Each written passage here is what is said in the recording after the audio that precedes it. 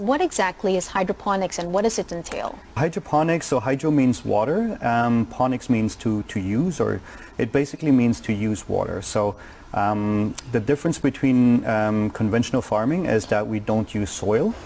All of the minerals and nutrients that the plants get from the soil, we take out of the soil and we compound it and we mix it into the water. So we can basically grow wherever we want. We can grow indoor, outdoor. If we grow indoor, and people would say like, well, doesn't it need sunlight? Of course, but we can also create artificial sunlight by using lights, LED lights, and we can create everything.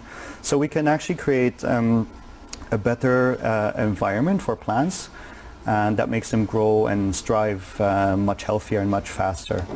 It sounds like a huge project though. So from the time that you did it for yourself as a consumer to the time that you're supplying to not only to hotels, you were saying, but to other things, obviously, how long did it take you to do that? We've been in business for less than a year. So we've less than a year? Yeah, we've scaled quite quickly. And I have to say, like, the first half year of that was basically investigating, trial and error. But I would say since April, May this year, that's when we really started shifting, and that's where we started creating products that are viable for the market. Right, and it's an urban project, so obviously we don't have to, I mean, these restaurants or anyone else who's buying from you, they don't have to go far, or they can even learn to do it for themselves. Exactly. So the idea is that we reduce the farm to table to 0 miles. So instead of it coming from abroad, as many restaurants would get their produce from, because the more time you would add to a produce to come in,